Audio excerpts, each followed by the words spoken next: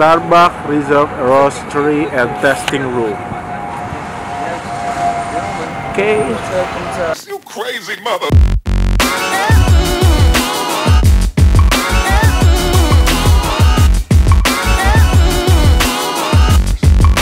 Yo brother, sekarang kita lagi di Starbucks Reserve Roastery and Tasting Room.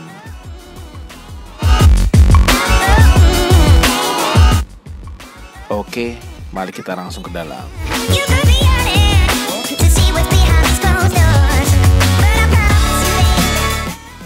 Seperti yang lo lihat, Starbucks dari tahun 71 memang udah komitmen untuk berurusan dengan kopi. Brother, this is the real Starbucks. Natasha recommended. I just go to Pilates. I don't go to Starbucks because I'm local. Toko aslinya itu nggak jauh, cuman 9 blok dari sini di Pike Place Market. Tapi ini adalah outlet atau toko Starbucks Reserve Roastery and Tasting Room pertama di lingkungan Capitol Hill di Seattle, dan menurut gue ini adalah yang terbesar mungkin di dunia juga. Seperti yang lo lihat, mesinnya gede-gede banget kan, naik turun, itu biji-biji kopinya langsung naik ke atas bawah gitu. Nah, nanti biji-biji kopi itu akan diaduk di situ. Nah, ini ruang tempat penyimpanannya. Itu yang di atas itu biji-biji kopi yang belum diuraikan.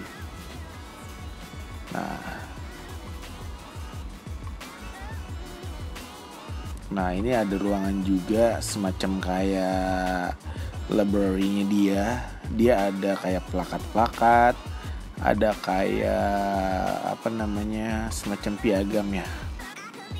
Nah, di gentong besar itu kopi-kopi itu akan dimasukin ke dalam situ tuh. Itu gentong itu buat mengolah kopinya itu.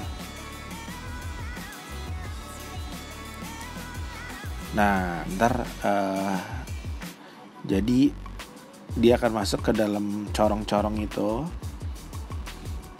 Jadi langsung lu bisa dihidangkan sama baristanya. Lu duduk di depan situ sambil lu bisa ngelihat prosesnya, itu biji kopi lagi diapain. Gue pernah sedikit googling kata Howard School alias CEO dari Starbucks. Dibilang kalau roastery ini adalah impian dia selama 1 dekade sebagai penghormatan untuk pengejaran inovasi kopi tanpa henti yang akan menciptakan demonstrasi indra-indrawi yang paling mendalam tentang bagaimana kita mendapatkan sumber, memanggang, dan mengumpulkan kopi terbaik dari seluruh dunia. Sedap banget ya.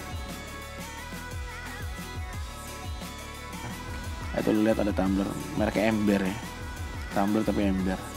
Gua nggak tahu tuh di 130 maksudnya apa. Dia juga jual biji-biji kopi yang mentah gitu, siap diracik. Lo bawa pulang juga bisa. Oh, tempatnya gede banget kan. Jadi ada dekorasinya nih, ada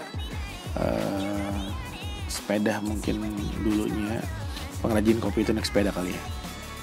Nah, ini kemasannya banyak banget ya, kemasannya canggih-canggih. Dia bukan kayak outlet Starbucks yang pada umumnya yang jual tumbler ada tulisan negara-negara, ada tulisan kota. Kalau di sini tuh dia nggak jual yang kayak gitu-gitu. Jadi cuman tumbler khusus yang memang lebih mewakilin nama-nama kopinya kayaknya deh. Jadi nggak ada yang nama-nama kota semacam lo New York atau lo di Tokyo atau apa, nggak ada. Starbucks dengan ukuran sekitar 6.694 kaki persegi, atau kalau di meterin itu sekitar 2.000 meteran lah, 2 hektar. Wow, yang dikhususkan memang untuk cafe dan tasting room yang pemandangannya itu 360 derajat. Jadi lu bisa ngelihat dari sudut pandang manapun di dalam ruangan ini. Bangunannya aja berasal dari tahun 1920, yang awalnya ini kalau nggak salah bagian dari auto row atau bangunan yang bersejarah di Seattle.